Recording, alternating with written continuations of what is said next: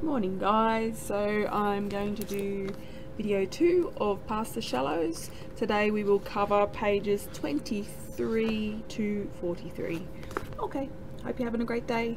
Bye. I can buy lunch. Harry pulled out the crumpled notes and coins he'd stuffed into his pocket and put them on the table. Oh Harry, Auntie Jean's eyes closed for a second. You're so much like your mother. She went to touch his head, but her hand only got part of the way before she pulled it back. Harry stared at the last toasted sandwich triangle on the table. It was cheese and ham. Go on, you have it, she said. Harry grabbed it and started eating. He tried not to look at Auntie Jean because he knew she was crying. She wiped her face with her hanky and took a big breath. Tea always makes things better, doesn't it? She poured some into her cup and added milk. Harry nodded. We'll do a big shop at the supermarket before we leave town, but I want to get back before dark, so we'll be quick. Can we get peanut butter? Harry asked. Auntie Jean closed her eyes again, and Harry pushed his chair away from the table and stood up. I'm just going to the toilet, he said. He took his time washing his hands twice before drying them carefully with the paper towel. When he opened the door that led into the cafe, he saw that Auntie Jean was back to normal. She smiled at him when he sat down. The trip home went by quickly and the sun was on its way down, but there was still enough light for Harry to inspect his show bags, piece by piece. He wondered what Miles would choose to eat first. Whatever it was, he'd choose the same. Thanks, Harry said, and he meant it. Auntie Jean nodded and smiled. She unloaded the shopping but left the bags by the front door. Get your brother to give you a hand. I won't stop in. This wasn't unusual. If Dad was home, Auntie Jean and Dad didn't speak anymore, not since she made Dad buy Uncle Nick's share of the boat and he had to get another loan. Here, she put his smaller show bags inside the Cadbury bag so it looked like he only had two. Best not to show off. Give Miles the rest of the money to look after. Harry was desperate to get inside in case she started crying again, but he waited until she got back in the car. He waved, then opened the front door. Dad was on the couch watching TV. We got some shopping, Dad. It's all here. Dad barely looked over but nodded. Miles and I will unpack it. Harry ran through the lounge, carrying the show bags. Miles was lying on his bed, staring at the ceiling. Miles, I got you a show bag. Shh, Dad's got a headache. Harry shut the door. He tried to talk quietly. I found $20. I got you a Cadbury's bag. A Cadbury's bag. Harry held the purple bag up higher so that Miles could see it properly. I got Stuart a Redskins bag and I got a Cadbury bag too. And a Redskins and a Birdie Beetle. You can share if you want. There's a dark gun game. We can play it later. Harry noticed that Miles was holding his hands strangely. They were red and swollen and they looked bad. Did you hurt your hands on the boat? Miles sat up slowly. I just gotta wait for the blisters to heal up, that's all. You could put fish cream on them. Maybe later. Miles went to lie back down, but Harry stopped him. We've got to unpack the shopping. It's at the door. I'll carry the bags. You can put the stuff away. We got 6 bags. We got everything. Cup of soups, macaroni, Milo, peanut butter. Harry dumped the show bags on the bed and headed back to the door, hoping Miles would follow. They unpacked quickly without talking. Harry grinned when he handed Miles a family-sized packet of teddy bear biscuits. Another beer, Dad? Miles asked. He nodded and Miles took over a can from the fridge. Harry walked back to the bedroom and started arranging his chocolate lollies on the floor. What are you going to have first? He asked when Miles came in. Miles just shrugged. I think I'm going to eat the plain Freddo and 1 Redskin. Then I'll choose 2 things tomorrow. Maybe you should just eat what you want now. Miles sat on his bed and looked at the pile. What are you saving it all for anyway? Harry put all the sweets back in their bags except for the Freddo. If I save them, they'll last longer. They'll last until school, he said. He looked up at Miles. Aren't you going to have any of yours? I'm just tired. Miles lay back down on the bed again. You're lucky you get seasick, Harry. You won't ever have to work on the boat. Harry sat on the floor and took small, quiet bites of his chocolate frog. Miles kept his eyes on the water and listened to the engine. He listened to the chug-chug and the air pump's whirling churn. As long as it kept pumping, as long as he sorted in time, as long as he steered the boat carefully, everything would be okay. But out at the Friars, steep and black seals watched the boat from the rocks where they lay on piles half asleep. The cliffs behind them were like giant guardians standing tall, and God, it felt like some kind of ancient place. The water sucked and moved, smashing against the rocks, and no matter how Miles positioned the boat, no matter how hard he tried, he couldn't keep a clear fix on the airlines. He wiped the sea spray off his face, checked the air pump one more time, and he thought about going into the cabin for a minute to thaw out, to get out of the wind, but he saw something in the water, a catch bag. It broke the surface, inflatable buoys pulling it up from the deep, and Miles edged the boat closer. He hooked the bag with a long metal rod and dragged it around to the back where the boat was flat and low. With his hands on the netting, he leaned back and used his body weight to get the abalone up on deck. Yesterday he had fallen backwards when the bags lurched out of the water, but not this time. This bag was light, not even half full. Inside, the abs stuck fast to each other and formed one giant rock. Miles used a blunt metal blade to separate them. He sorted them by size and put them in plastic tubs. Most of them were small, undersized, but Miles knew better than to throw them back. Dad would kill him. The cannery turned a blind eye to these things. They never asked questions, not of Dad anyway. When the bag was empty, Miles checked over the abs. Most of them had stuck to each other again. Piled high in the corners of the blue plastic tubs, he reached into the water and picked one up and held it upside down. The black slimy disc of flesh flinched against the cold air, and it was strong, that muscle. If you put it against your skin, it would grab on and suck hard. It was the only defense it had.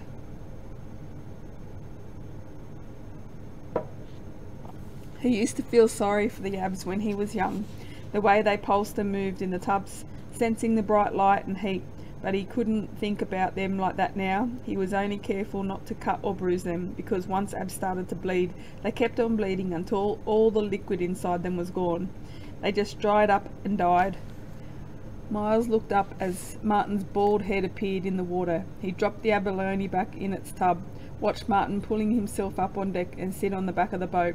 He was such a big man, such a thick wide back and a thick wide neck, and he never wore a hood, so his skin was always red from the cold. But he wasn't like he looked. He wasn't like Dad. He took his mask and mouthpiece off, but he didn't speak. He was just breathing, taking big breaths in and out with his head down. Miles stood behind him for a moment and waited. He went to get the bag Martin had brought up with him out of the water, but Martin stood up and stopped him.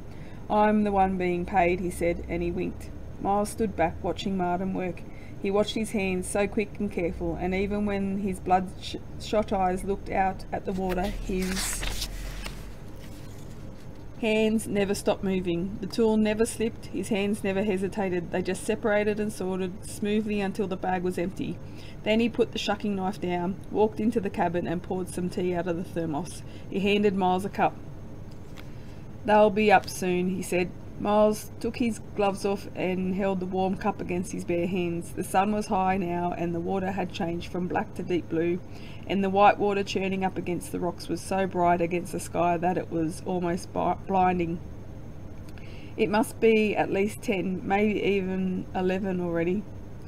There was a seal resting in the swell, its head and neck reaching out of the water, and Miles could see its black eyes, its long whiskers. It looked right at the boat, right at Miles, and sniffed the air like it knew exactly what had been taken, what was on board. It opened its mouth and let out a hoarse protest before it disappeared back under the surface. Jeff lurched on board. His face was pink, squeezed tight by his protective hood, and he peeled his head free, sat on the back of the boat. "Glad to see you're working hard, Miles," he said. Miles looked at the tin cup in his hands. He had only taken a few sips, but he chucked the rest over the side and returned the cup to the cabin. He walked over to Jeff, picking up his flippers, gloves and hood, and put them in the fresh water bucket, and he could hear Jeff's breathing, over the sound of the waves and the sound of the engine, Jeff's heavy breath, and he stayed where he was for a long time. He didn't even try to get up. He just sat there, skin on his face still pink. Martin paced around the boat. He held the slack airline in his hands and looked out at the water. Miles watched his eyes, the way they skimmed back and forth over the surface. Dad had been down for a long time. Miles looked over the side. Below in the murky darkness, the swirling kelp, all you had to guide you was one hand touching the rock wall while your legs kicked you down blind. and that's where they were, the abalone, down where the algae grew thick, where the continental shelf dropped away. They could eat their way across kilometres of submerged rock, those creatures. And there were caves and crevices, places to get stuck, places where the air hose could get snagged. Miles had only been down once, but that was enough. He had been scared of the darkness and of the kelp wrapping around his legs. He'd been scared of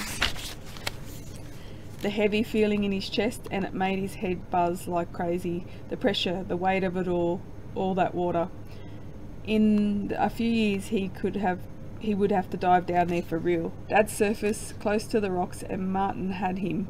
He pulled him in and Dad was still in the water when he ripped his mouthpiece away and let out a roar. "Jesus," he said, "Jesus!" He was still saying Jesus when he clambered on the deck. He'd brought up 2 full bags and the abs were huge. A few days of this and we're back. He looked at Miles and he smiled. Harry put his parka on and picked up the redskin show bag he'd got for Stuart. He wasn't meant to walk around by himself, not if he wasn't going to Auntie Jean's, but he thought going to Stuart's would be okay. Anyway, Dad wouldn't know. He walked through to the lounge and slipped his feet into rubber gumboots. They were freezing. He thought about grabbing another pair of socks, but he couldn't be bothered. His feet would warm up if he walked fast. He'd walk fast. Outside the light was flat and even, and the same grey light that there always was. Sometimes, right in the middle of the day, the sun shone bright and broke through, but it never made anything warm. Not the air or the ground. Not really. At the end of the drive, Harry turned onto the gravel road. He listened for cars, listened for trucks. He checked for dust clouds up ahead. It was clear. After his house, there weren't any houses for a while. Not near the river anyway. The place was thick with trees, black with them, and there wasn't anything else but trees until you crossed the bridge and went around the corner. After that, where the road was straight, there was scrub and rectangles of cleared land full of weeds. A few old fire tracks, a few old farmhouses, not much. But that's where Stuart lived. He lived in a caravan. It was a caravan with a wooden shed attached to it, so it was like a house really. And Harry didn't think that it could even move anymore. The caravan, because it had been in one place for so long. It had been there for all of Stuart's life, maybe even longer, and it had sunk down into the earth so that its wheels were almost buried.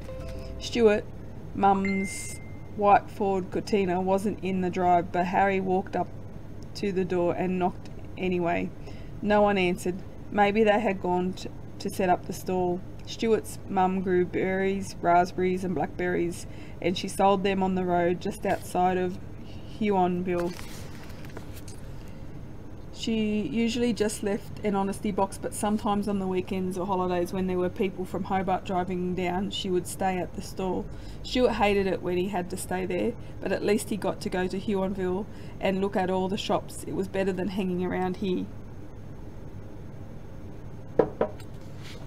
Harry put the show bag by the door.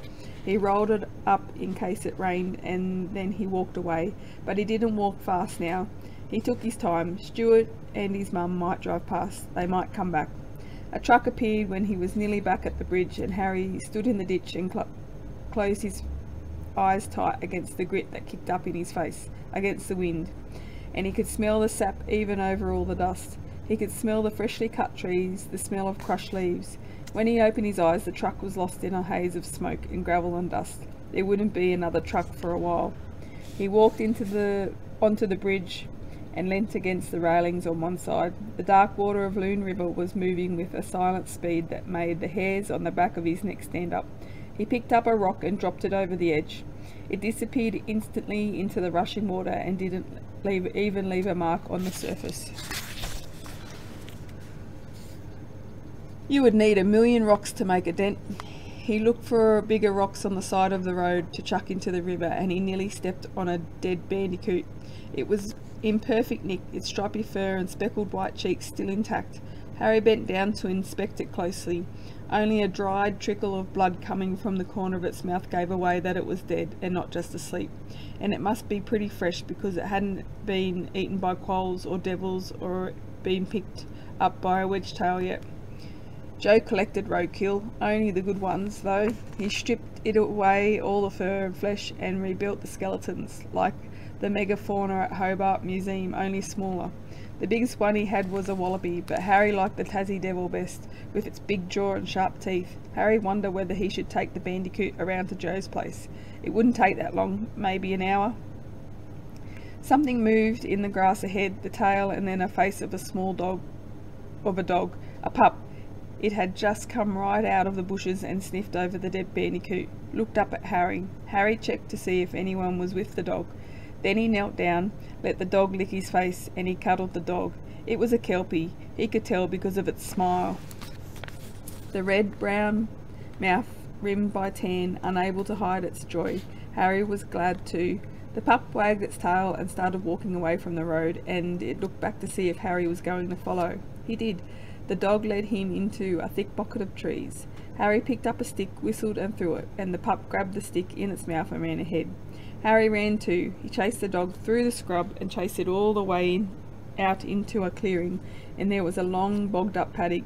There was an old wooden shack. Suddenly Harry knew where he was. He was at George Fuller's place. Kids at school were scared of George Fuller. Harry had only ever seen him once standing on the side of the road, but he didn't ever want to see him again. His face was all squashed in and he looked like a monster. Harry said that he lured people to his shack and ate them. Other kids said worse things. They said that George had killed his parents, burnt them alive while they were sleeping in their beds, and that he was crazy. Harry never came this way, and if he had to, he was always careful to stick close to the road instead of taking the shortcut. The dog dropped the stick and trotted closer to the shack. It took a few gulps of water from a yellow bucket that ran straight back to Harry with an old bit of rope in its mouth. It dumped the rope at Harry's feet. Harry looked at the shack. He couldn't see any signs of George. With one eye on the house, he picked up the fat knotted rope and chucked it as far as he could. The dog was fast. It took an aerial leap, had the rope in its mouth before it had time to reach the ground. "Good boy," Harry said quietly. "Drop it. Drop the rope." He grabbed one side of the rope and tugged. He pulled as hard as he could. It almost lifted the pup off the ground, but the dog held on and growled and pulled back. There was a creak and a door opening, and Harry bolted. He ran as fast as he could, only looking back when he had nearly reached the safety of the trees. George Fuller was standing there by his shack, and he was waving. Harry's leg hit something sharp, and he fell hard and smacked the ground. Hot pain shot up his shin, and he grabbed at his leg. Someone called out his name. He jumped up and kept running, and he didn't look back or stop until he made it to the bridge. There he hung onto the rail, caught his breath. He checked his shin. The skin was grazed, but it wasn't bleeding much. There had been no one else around. How could that man know his name? And that's where we'll stop today. On to page 43 tomorrow. Bye.